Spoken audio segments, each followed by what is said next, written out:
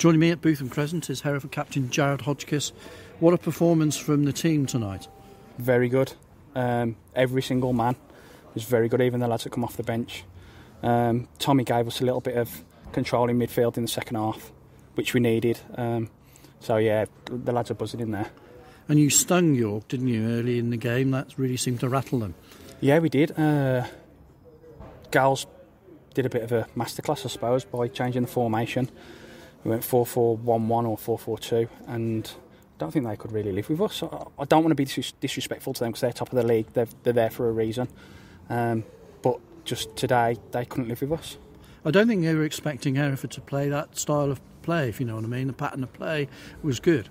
Yeah, and it's funny because I said in the dressing room after, we wasn't that overjoyed because we know what we're capable of. I know we need to show it more often than what we have done, but it was a great performance, and I'm glad that the fans that travelled got to see that. It's a shame it wasn't at home, obviously, but I'm glad the fans that travelled got to see how good we were tonight. And Linnell John Lewis up top, he seemed to lead the line, and they didn't have an answer for him. He was great. He led the line on his own against two centre-halves and deserved his goals, and he's been an absolute asset since he's come into the football club. But Josh Gowling and Steve Bird, they do seem to have changed the motivation, the attitude. Seems to be a lot more confident, more free spirit. Yeah, because Gals wants us to play football and just go and express ourselves. Obviously, from a structure as well, which you obviously need, especially coming to places like this. So the lads have took it on board, and we've reaped the rewards tonight anyway. We just need to back it up now on Saturday. Yeah, I was going to say, is it a question of being able to make sure that you keep this going now against maybe a team that aren't so open as York were?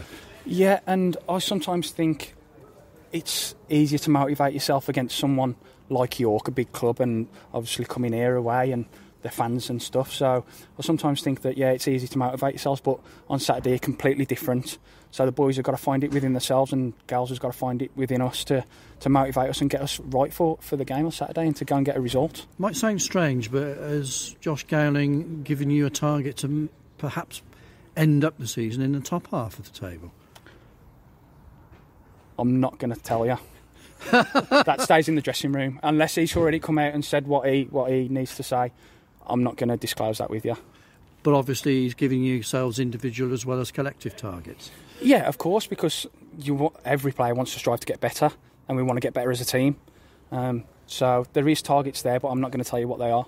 It's a question now of maintaining this, as say, momentum into the next crucial away games. There's still points to be won on the board, and make other teams look at Hereford and say, we don't really fancy playing them now. I think it's been like that for a couple of weeks, really, since Gals has took the job. I think we've done really well. I know the results haven't been great. I think performances have been really good, though.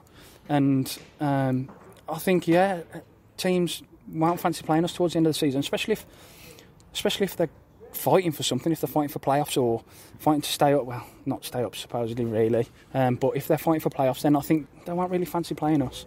Message for Martin Riley. How's his shoulder? It's not great. It's popped out again, but he's a soldier and he carried on and he was great today. So fair play to him. He's got a big heart, Martin Riley has. So do you think he might be a question mark, obviously, for the weekend? I couldn't tell you. I haven't got a clue. On that performance, I hope not. I think he'll be fine. Hopefully he'll be fine. Obviously he's been heavily strapped up and as you say, a battle of will to make sure he finished the 90 minutes. Yeah, and sometimes adrenaline gets you through. So can we get him some adrenaline for Saturday? I honestly don't know. Well done tonight. A terrific performance all round. Thank you very much. Cheers.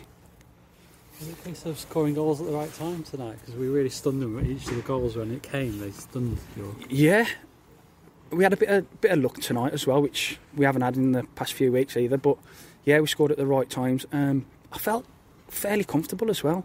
Even when we scored the third goal, I was quite comfortable, really. I think they had a cross in the first 5 minutes of the second half. But apart from that, all the lads said in there as well, we was fairly comfortable. And this place was silent, wasn't it, for most of the second half, and them shooting towards our fans as well. Yeah, that was Gals and Steve Burr as well. Said if I won the toss to switch it round so they're not shooting into their fans. A bit like at home for us on Saturday. So that worked as well, yeah. And it was good to see some of their fans walking out with about 20 minutes to go. I think that told us a lot. I didn't notice that, but that is nice to hear, yeah. Great. All right.